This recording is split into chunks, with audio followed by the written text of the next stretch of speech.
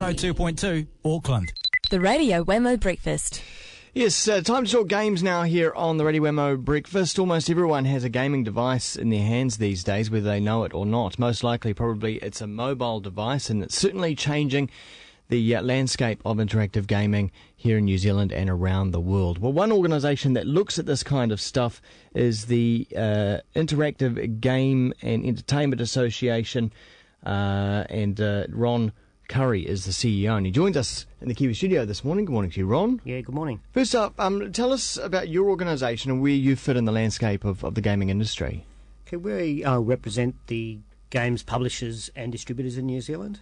So it's those companies like PlayStation, Microsoft, and the local distributors in the market here. Yeah, including game producers, actual makers themselves. So right down. No, there's a separate organisation that look after the game developers, but we work obviously very closely with them. But we kind of look at one end of the business, and the developers look after the other. Okay, and so do you guys also interact with the mobile device makers as well? Yeah, we're certainly starting to. I mean, traditionally we were the gaming organisation. You know, the traditional platforms.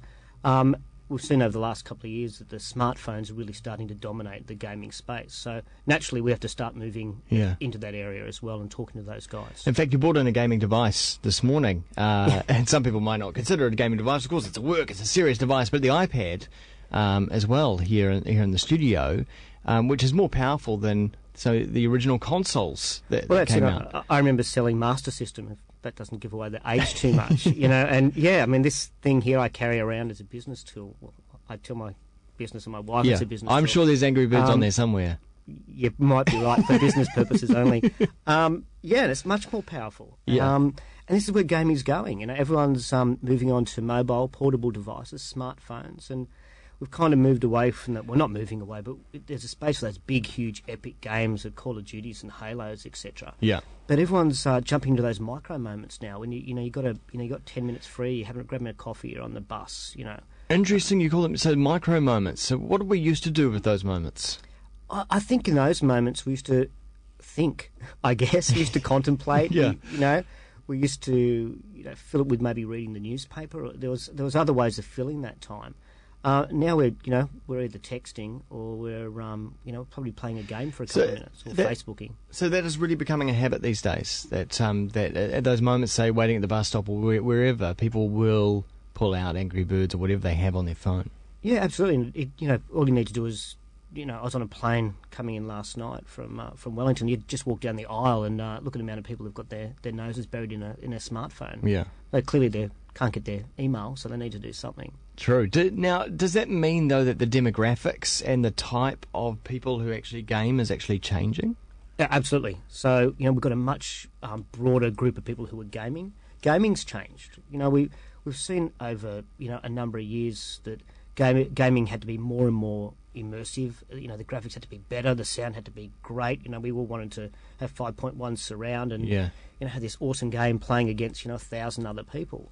Now, all of a sudden, we're very cool to play Angry Birds. Yeah. Which is, we're going back to what looks like an 8-bit game or a 16-bit game. So that's certainly what we want to engage with changing. Well, graphically beautiful, but very simple in its gameplay, isn't it? It's a very simple idea. And it's gone back to exactly where gaming started. It was that simple idea of having a bit of fun. Yeah. And just enjoying that interaction. Yeah.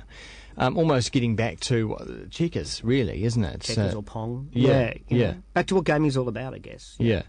And so does that? So it's now covering a wider group of people. So are we seeing older people getting into gaming? Yeah, we are, and we're seeing them getting into gaming for a couple of reasons. Firstly, we're seeing because they just want to have a bit of fun. Yeah. My mum's on Facebook, and she's driving me crazy with all her Bejeweled and Farmville requests. But then, we got other older people getting into gaming for health reasons. So completely different reason to why we put the games together. But they're using them for the rehab, they're using them for, brain training for a whole number of reasons. So the stuff like Nintendo Wii and the Xbox Kinect and the PlayStation Move? Yeah, absolutely. And there's a lot of research being done. There's a lot of organisations who are actually using that product or modifying the product for use with stroke victims, for geriatrics, for rehabilitation. Is it actually really happening? Because we've heard about the research, we've heard about that it's actually a good idea, but is it really being implemented in the real world? It is. We worked with some people from the neuroscience division in the hospital in Sydney, and we're using some iPad apps and Angry Ninja. No, I always get the Ninja Fruit. Ninja, yeah, Ninja great Fruit. game. They're using Yeah. that to do rehabilitation simply because it's that hand movement backward and forward, which you need to do as a stroke rehabilitation. Now that's a boring exercise.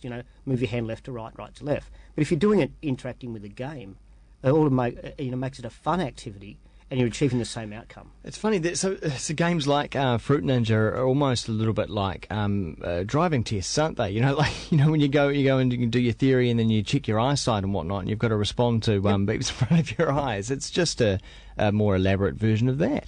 It is, and what's fantastic is these organisations are engaging with developers and saying this is cool, but it's too fast, or the fruit drops too quickly, or whatever. Can you give us some code and we'll modify it? And we're seeing some real interaction now with some really smart developers taking their skills and using them outside traditional gaming. What about the trends in social gaming? Because we did see with the rise of Facebook the explosion of games like the Mafia one and as you say Farmville. For me and my friends, that's definitely dropped off. I don't see those requests coming through so often anymore. Where are we going with that now? I think it's like a lot of social media. People jump in the deep end, and everybody's doing it. We all want to be on, Facebook. We all want to be on MySpace, and we transition. Yeah.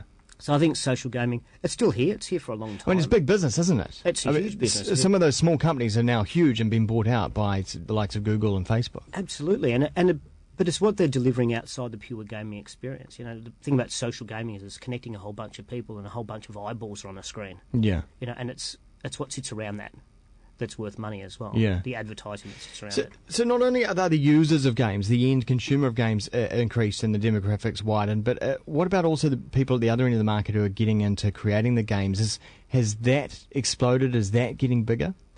It's getting bigger, but the business is changing. So now, the traditional model was you had a game developer, had an idea, or an idea was brought to them. They created a game, they gave it to a publisher. A publisher did all the heavy lifting as far as the front end goes. Certainly didn't do the heavy lifting as in creating. Yeah. But now you've got these developers are publishers. And individuals are developers, and they're also self-publishing. Yeah. So, it's a changing of the whole business landscape for those guys. And it's great for them. Yeah. They now own the fruits of their labour. What about, where are we at with the research of the impacts of gaming on individuals, families, society, and the economy as a whole? Look, I could probably... You tell me what you want it to say, and I'll find you the research that says it. Yeah. Okay. Look, there's a lot of evidence or some evidence that says violence in media is bad, and that'll talk about all media, TV, movies, and games. Whatever. Yeah. There's evidence that suggests that there's immediate impact but no long-term impact. There's some that says there's no causative effect between violence in media and violent reaction. Yeah. Look, I think the research is out. There's nothing conclusive. We've had the same sort of discussion, whether it was from, penny arcade books, whether it was comic books. Yeah. Colour television was a thing when I was a kid. That was going to ruin my life. But games are now matured, they've been around a long, long time. They have. And yet the jury's still out. The jury's still out. There's been no longitudinal studies. And I guess even though it's been around for a long time, it was ignored for a long time. It was a toy, it was a kid's thing. And so I think the academics for a long time ignored it.